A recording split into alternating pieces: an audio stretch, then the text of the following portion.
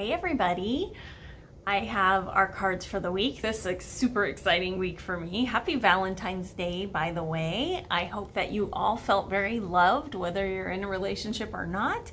We're also glad that you're here and that you're part of this world that we're going through. So happy Valentine's Day.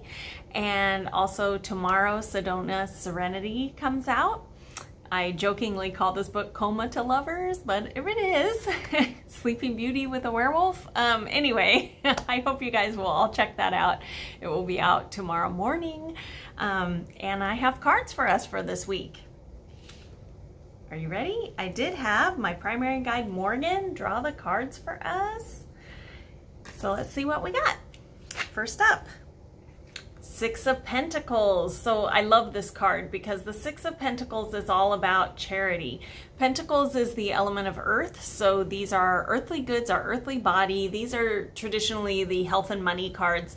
And the six is that you have enough to give back. And of course, on this card, you can see the money there, but she is also holding these scales, which can be time. So don't forget, if you are giving back, it doesn't have to be your money, it can be your time. So help somebody out this week. All right, next up, the Eight of Pentacles. This is going to be a good health and money week, guys. So the Eight of Pentacles, you can see she's been storing them up here. So it goes in a cycle from Ace to 10. So the 8 is that it's almost time. You have been managing your money or your health very well, and you are about to see that all pay off. So this week, keep an eye on how you've been taking care of yourself or your bank account, and give some gratitude for what you've got. And finally, we have the Eight of Swords. So that's interesting. We got two 8 cards. Anyway, the Eight of Swords. So swords, remember, is the element of air. I'm trying to get it focused. There we go.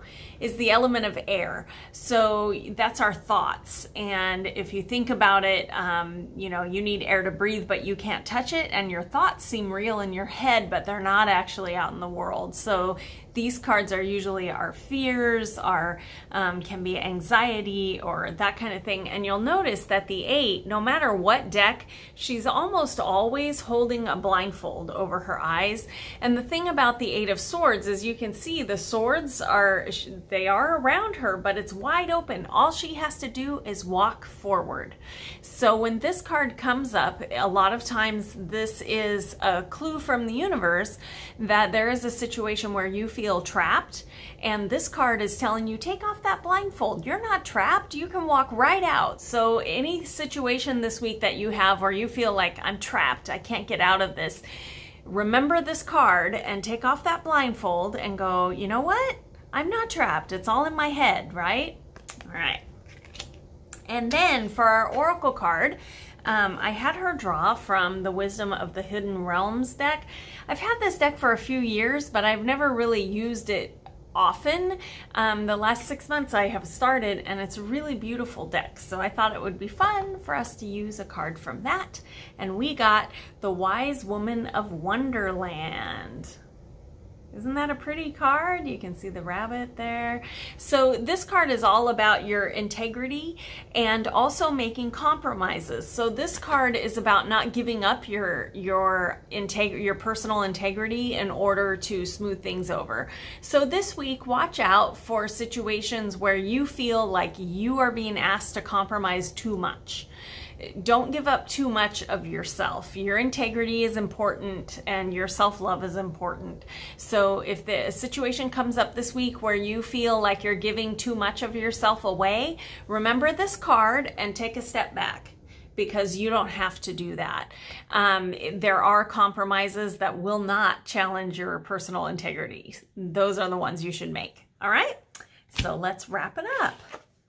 Going to be a good health and money week. We got the Six of Pentacles, so remember to give back. Look for ways you can give back this week, and if it's not with your cash, do it with your time. And if this is related to a health issue, call somebody up and go, let's be walking buddies 6 feet apart with our masks on, right?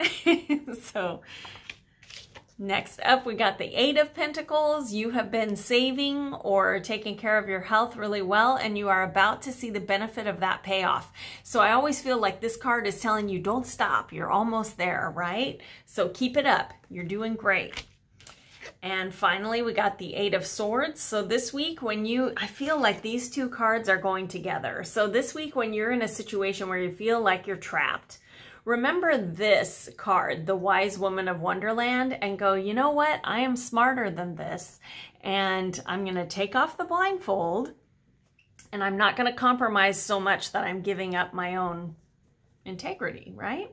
These two really do go together. So this week when something comes up, I hope you'll remember these cards.